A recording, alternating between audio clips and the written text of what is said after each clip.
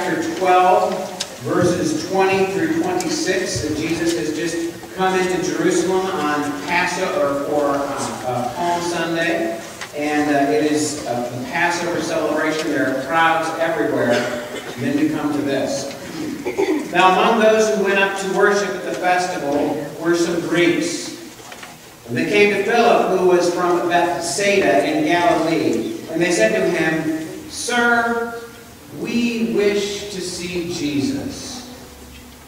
And Philip went and told Andrew, and then Andrew and Philip went and told Jesus. And Jesus answered them, "The hour has come for the Son of Man to be glorified. Very truly I tell you, unless a grain of wheat falls into the earth and dies, it remains just a single grain. But if it dies, it bears much fruit. Those who love their life lose it, and those who hate their life in this world will keep it for eternal life. Whoever serves me must follow me, and where I am, there will my servant be also. Whoever serves me, my Father will honor." Here ends the reading of God's Word. May God add a blessing to it.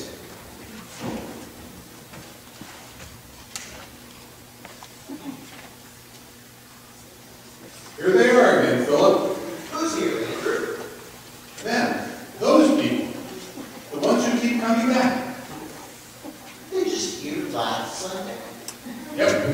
Same crowd. They come just about every week. Except there's a snowstorm. Well, what do they want? Why do they keep coming back? I'm not sure, Phil. I know. This must be that same crowd that ate all the bread. When Jesus fed 5,000 plus with only 5 loaves and 2 fish. And nobody went home hungry. I remember that bunch. They followed us all over Galilee, looking for more bread. More bread. We're hungry. Our ancestors ate manna in the wilderness. Blah, blah, blah. I bet those didn't get absolutely. More than once they started to turn ugly, and after 6 or 7 weeks, they started to smell ugly too. Ill wind that blows from Galilean eyes. Well said, brother, well said. But I don't know, Phil.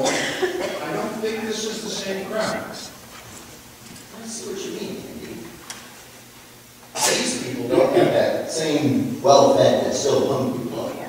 I don't think these people don't come here to us. Absolutely. These people would be perfectly happy with barbecue meatballs and purple jelly. To be sure. But if they're not that same Galilean crowd, who are they? More to the point, what they want. Different crowd altogether. Maybe they want other kinds of miracles. Or even second verse, healing service. I don't see anyone with crutches and bandages. Nobody's coughing or sneezing or turning weird colors. Might be a good idea to have a healing service anyway. But I don't think that's why they're here. How about breathing? Maybe some of them lost loved ones. Maybe some are lonely or homesick or just want to be with other people. You know, Andy, they might not be here to see us at all. Could be they just want to be together. Okay, that makes sense. Partway anyhow. But it can't be the whole reason. It can't be that all these people are lonely and they're only here to be with friends. There must be something else. I'm afraid there might be. How do you mean? Well, so far, we've only thought about their needs. As if they had to be here for a good reason. They might be here for a bad reason, too. Still don't know what you mean. Well, suppose they came to show off. Show off what? Could be anything. From their personal righteousness to their new shoes. You never know. People might be proud of themselves for being good church people. They might think that choosing Jesus was their idea, and they're so smart for being disciples, or that they deserve the kingdom of God, or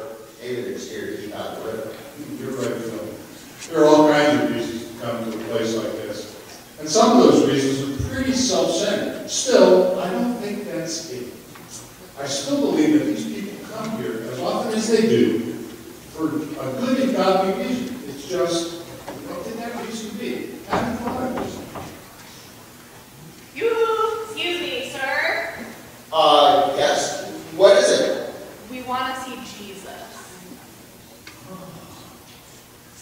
I think we have our hands filled. Yes, that's why they're here. They want to see Jesus. And that's why we're here too.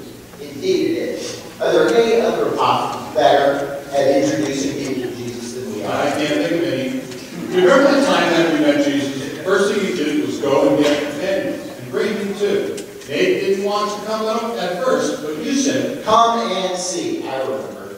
And he did come and see Jesus. And he's been an apostle ever since. But even before that, you took the cross. First time you met Jesus, you went to get your brother.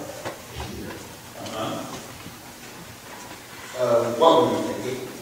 I don't know. But look, it turned out okay, didn't it? And anyhow, the fact that we brought my brother means it must be true. Showing people Jesus is what we do here. And it's what we do best. Even in the modern world, this crowd comes week after week to see Jesus. They come here. They come to us. Okay, well let's do it then. Great. You start. People of God in the great congregation, the Lord, the one true God, He came a human being. Jesus by name, a man of Nazareth. He lived among us, taught us, fed us. Healed us of our diseases, cast out our demons. He commanded us to love one another. And as the ultimate act of love, He laid down His life for us, dying on the cross. And thus He saved us from our sins. But to show us that death was certainly and permanently defeated, He rose from the dead on the third day. He took His throne in heaven, and He shall reign forever and ever. This is the Jesus you come here to see. Your Savior, your Lord, your God, and your friend. Wow, that was good. Not done yet, Phil. There's more to showing people Jesus. Ah, yes, of course. Now that you have seen Jesus, continue to look for Him among the people of God. In the young, And the old, the poor, the hungry, the blind, and the lame. and especially in each other, for Wherever two or more of you are gathered in His name, He promised to be among them. And whatever you do for the least of these, you do also for Him. you see, it is not hard to see Jesus. You just need someone to get you started. Like us. Then, when you know how to see Jesus, You can start to show Him everyone too. Lent has barely started. She'll be seeing us around some more. Along with other 10 apostles, mostly we hope, you'll be seeing Jesus. And showing Jesus to everyone around.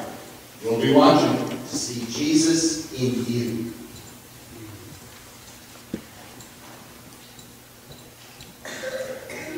These 40 days, Jesus, keep me near, I pray.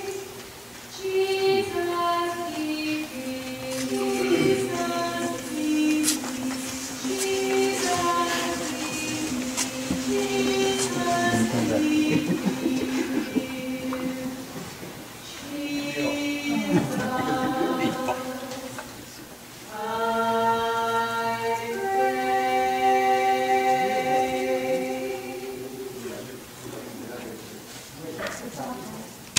I don't know about you, but I think we should begin with a round of applause for our actors.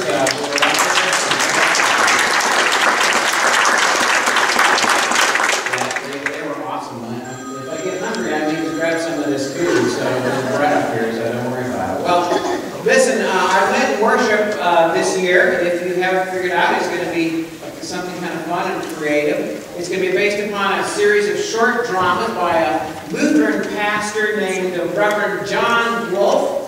Interestingly, he is out of Inwood, Iowa. Some of you may know Inwood. It's a small town about 4 hours northwest of Des Moines.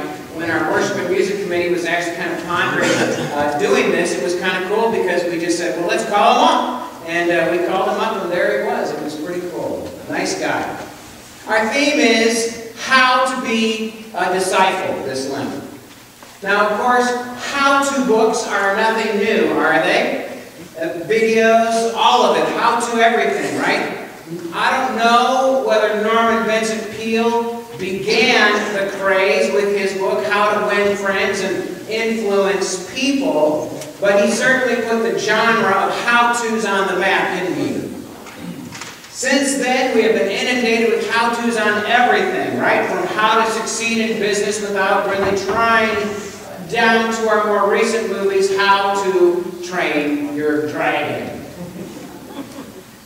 But how to be a disciple? Well, that is a topic that seems so overwhelming that it seems like it's just impossible to put into a series of easy-to-understand, brief steps. It seems impossible to do it that way, doesn't it?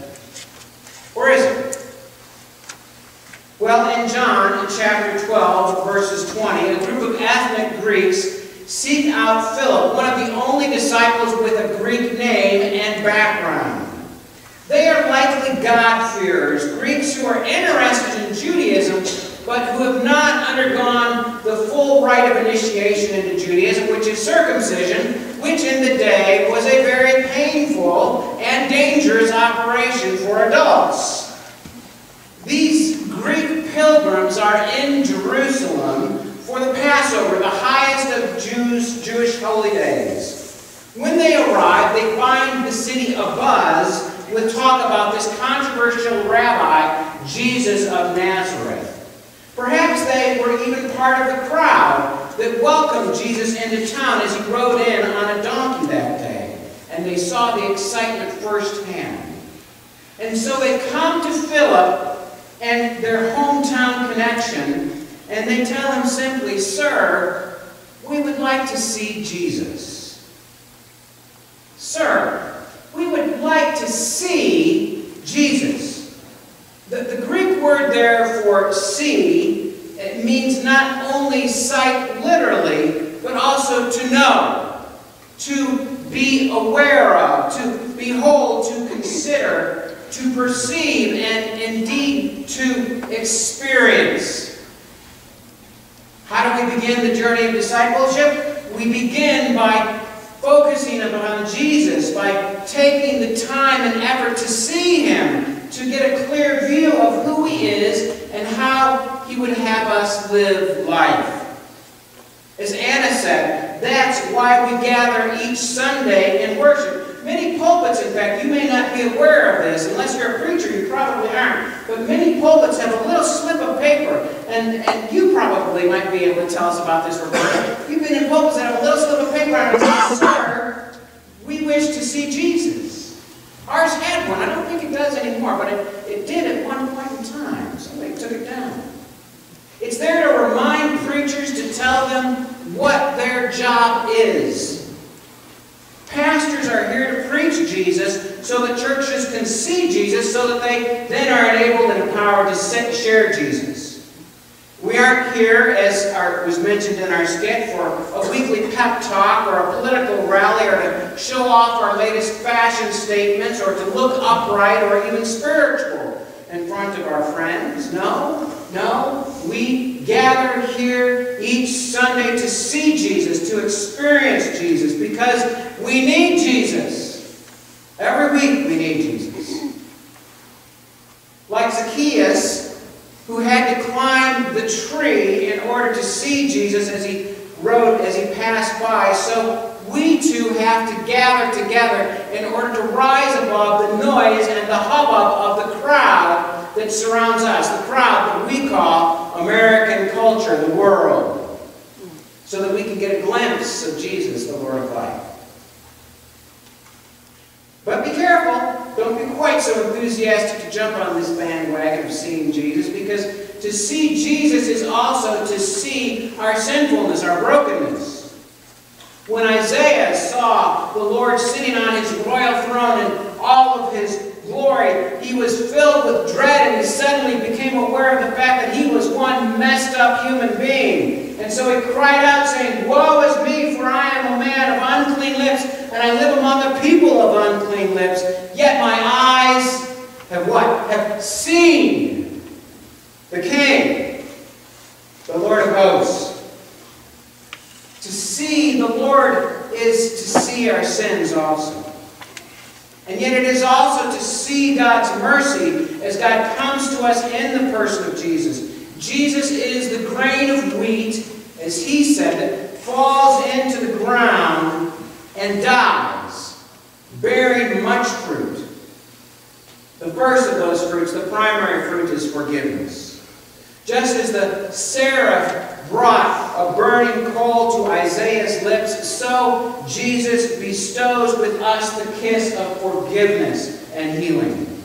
And now, as Andrew said in our skit, he is our Savior, he is our Lord, our God, and our friend. Lord, we wish to see Jesus. As we begin our Lenten journey together, let us make that our goal for the next 7 weeks. To help us with the goal, I have printed out about 50 copies of a daily devotional entitled Blessings of the Cross. You'll find them out back. They're like this. There are 40 devotionals, one for each non-Sunday of Lent. Each one has a brief scripture reading and a devotional thought by Billy Graham, Max Lucado, Anne Graham Lotz, or Stormy O'Martin. Some very good writers. They're quite well done. They're incredibly brief, maybe 3-4 minutes, something like that. And if you do that, if we do that together, then they will help us see Jesus, to gain a better vision for him and his purpose for life. Please take one after worship for yourself. Grab one for a friend if you would like. I'm going to close with a story that happened about 100 years ago. Roger Babson, an American historian, was visiting the president of Argentina when the president said to him, Roger, you're a student of history. Will you please tell me why it is that South America, even though we were actually colonized, even though we were settled earlier than North America, and even though we have almost unlimited resources, could you explain to me how it is that nevertheless South America hasn't made as much progress in civilization and material prosperity as has North America? Babson, the historian, threw the question back at the president, saying, Mr. President, it's evident that you've thought a lot about this question, and I'd be curious to know what your answer is to it. And so the president of Argentina paused for a few moments, and then he replied that he thought the explanation lay in the fact that South America was settled by Spaniards who came seeking gold, while America, North America, was settled by pilgrims who came seeking God. What are you seeking? What are we seeking together? Sir, we would like to see Jesus. Through our actions, through our thoughts, through our prayers, may that be our deepest desire this season of Lent. Let us pray. Gracious and Heavenly Father, there are many distractions. There are many things that keep us from seeing Jesus. Our busyness, the world around us that clamors for our attentions, our phones which beep and remind us of things we're supposed to do, people who want to talk to us, advertisements that want us to buy stuff. There's so many distractions. There's so many obstacles that prevent us from seeing Jesus. And so, Lord, we ask during this Lenten season that you might remove those obstacles that prevent us from gaining a clear vision of Jesus. Help us to take the time to focus in upon him and his plan and his purpose for our lives. Help us, like the Greeks, to see and to seek out Jesus this season. For we pray it in Jesus' holy name.